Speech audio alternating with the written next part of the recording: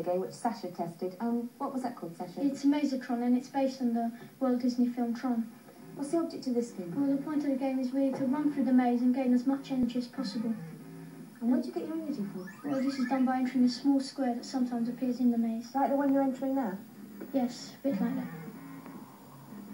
And you just move your little man around? Yes. Well, what's happening here? Well, here I'm being chased by a sort of alien, and by using my energy I can kill it. But if you run out of pills, it can kill you? Yes.